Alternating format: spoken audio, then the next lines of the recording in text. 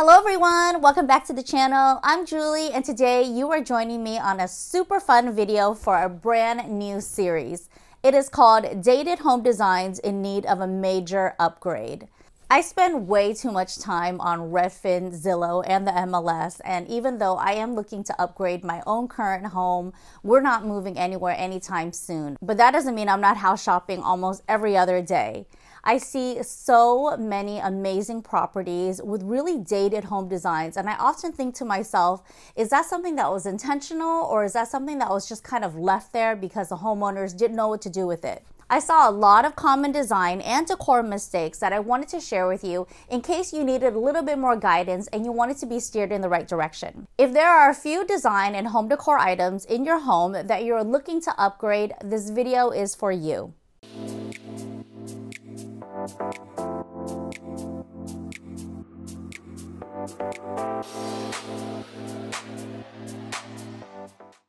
Let's start with the number one dated home design in need of an upgrade, that ubiquitous clunky ceiling fan. I myself personally am not a fan of ceiling fans, and for a variety of reasons.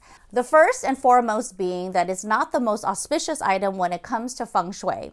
Feng Shui considers every single blade on a ceiling fan a poison arrow. So every single time that ceiling fan turns on and it circulates in your home, it's kind of jabbing poison arrows at you. Of course, this is just not realistic in those hot and humid climates for you to completely get rid of those clunky ceiling fans. But there are so many more modern and chic options for you to replace it with. You'll know you have an outdated clunky ceiling fan when it's punctuated by either a faux wood or maybe even real wood blade and a cluster of little dangling lights.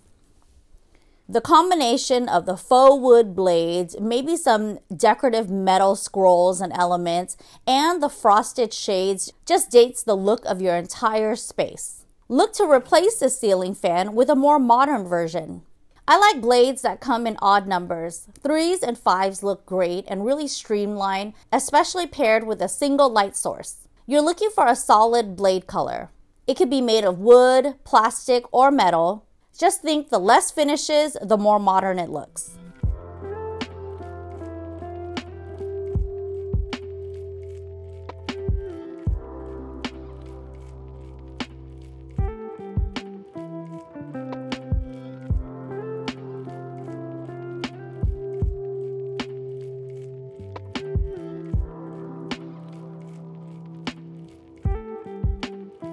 Moving on to the next item on my list, it is those metal scrolled furniture and home decor. You'll know it when you see it. Metal scrolled furniture can be seen in everything from dining chairs to tables to bar stools, even beds and chandeliers. The metal scrolled feature might look decorative to you, but to me, it almost looks as if the manufacturer was trying too hard to make a statement. For starters, it's not the easiest to clean, especially with all those little nooks and crannies that collect and gather dust. Secondly, it's so easy to snag clothing, especially when you're walking right across from it. Metal scrolls almost feel as though it's trying too hard to come up with a design without looking very streamlined, modern, or fresh at all. If you love metal decor and furniture, stay away from all the little curly cues and excessive ornamentation. Look for clean, simple, minimalist lines that feel classic and never outdated. This type of metal design will absolutely stand the test of time.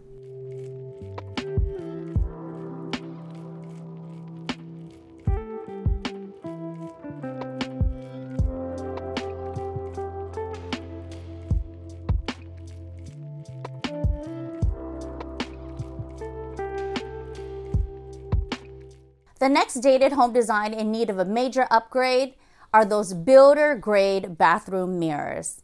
How do you know if you have a builder grade bathroom mirror? It's really simple. It's right above your vanity and there are these little plastic brackets that hold the mirror to the wall. This is a builder grade decorative element that was installed to save the builder time and money. The mirror is such a focal point in the bathroom, so I feel like there's a lot of attention that needs to be paid to it. Even though the size helps expand the appearance of the bathroom, there are so many more stylish options you can go with. I love a framed mirror trimmed with really thin metal. This is a look that adds a little bit of contrast without trying too hard.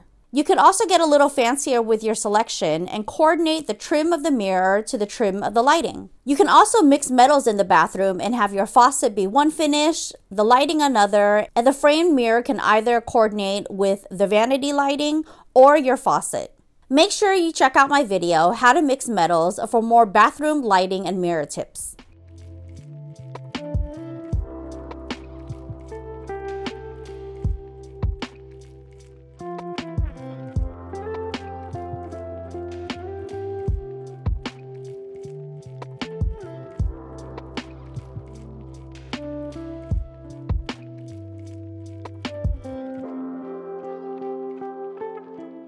While we're on the subject of lighting, let's talk about fluorescent light fixtures in the kitchen. Of course, one look at this type of lighting in the kitchen and you can bet that the homeowners did not elect to install this in their kitchen. This is another builder grade type of installation. It was installed simply for function. Of course, it lights up the entire kitchen with this hideous fluorescent lighting that no one looks good in. But the greatest benefit that you can take away from this hideous fluorescent lighting is that there is already a junction box and electrical wired to the ceiling. So the fix is really easy for you to swap this out with a really beautiful pendant or even a flush mount fixture that lights up the entire space. If your kitchen ceilings are a little bit low and you don't want to infringe on the height, you can also elect to install recessed LED can lights. The main idea is to combine a function with style. So if you have the space for it, look for a fabulous light fixture that will add some style and personality to your kitchen.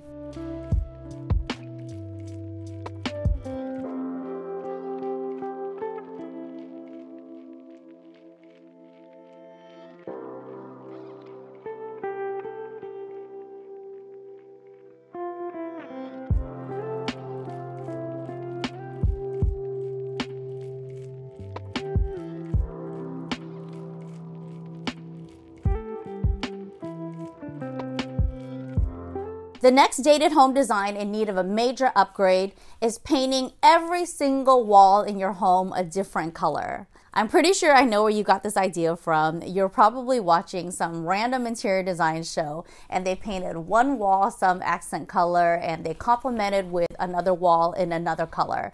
And although you know from this channel that I am not a huge fan of accent walls, I understand your love and need for color. But there are so many more creative and modern ways for you to inject color in your space without painting every single wall a different color. The first way to achieve a cohesive color palette is to create a mood board.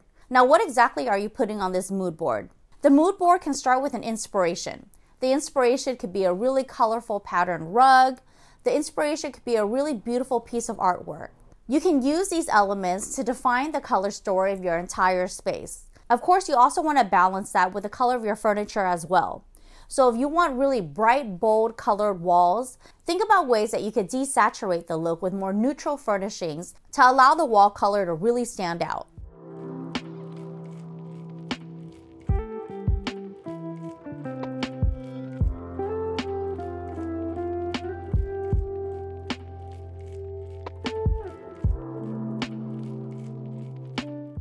And finally, we have the most offensive item that I consider on this list, that matchy-matchy furniture. We're talking about matchy-matchy bedroom sets, matchy-matchy dining sets, matchy-matchy living room sets. I've spoken on this topic in so many videos before, and if you are a longtime follower, you know exactly what I'm talking about. In the bedroom, it's either all white furniture, you've got your white headboard, your white dresser, the white nightstands. It even could be all black and espresso furniture. It could be that matching bedroom set with that huge honkin' sleigh bed and the wood scrolled furniture. Overall, it's just a look that not only dates the space, but makes it feel so one note. Oftentimes you'll write in and you'll tell me that the furniture was sold as a set and so you couldn't break it up. But here's a little tip.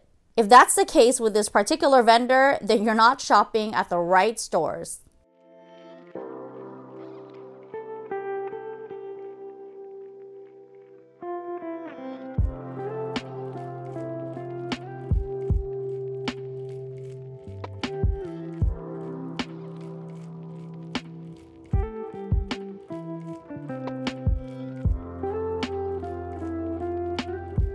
Instead of purchasing a matching dining set that has the same wood legs with the same wood dining table, look to source the dining table first and mix it up with a variety of textures in your dining chairs. If the table is wood, think about upholstered dining chairs. If the table is glass, think about metal dining chairs. If the glass table has chrome legs, think about an upholstered dining chair with black legs instead. You can pull in different black accents with decorative elements like the bar stools nearby or even the pendant lamp that hangs from the ceiling. The goal here is to mix and match and change it up so there's more variety in your space.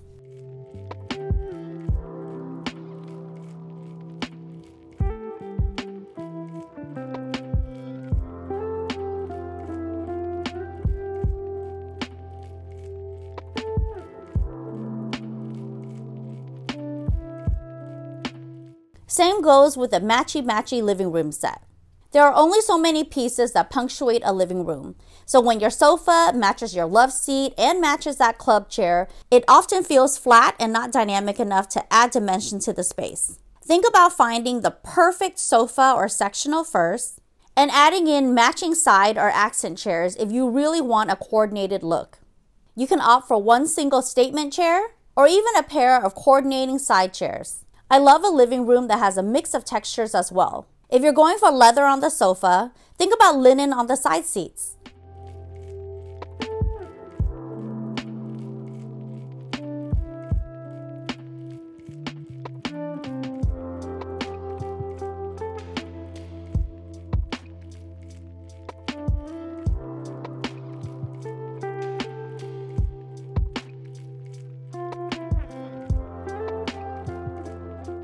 A common feedback I get from a lot of viewers is that I show highly stylized interiors to reflect the examples that I'm talking about. And to me, that's what I'm inspired by. What I hope you gain from this video is real home dilemmas. These are real homes that I found on Redfin and Zillow. These homes don't appear to be staged. They really look like they were designed by the homeowners themselves. So I hope that you're able to implement these tips with style and ease. I love to end each section with what to replace these items with instead.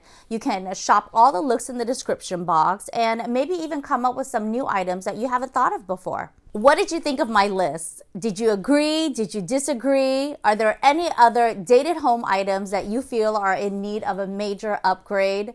I felt like this was such a fun video to make and I really want to develop an entire series out of it and maybe in the future get you to send in your own dated home designs for my feedback. Is that something that you'd be interested in? If you like this type of video and you're loving this dated home design content, please give this video a thumbs up. Comment below and let me know if you have any ideas for this brand new series. And of course, subscribe to my channel if you haven't already.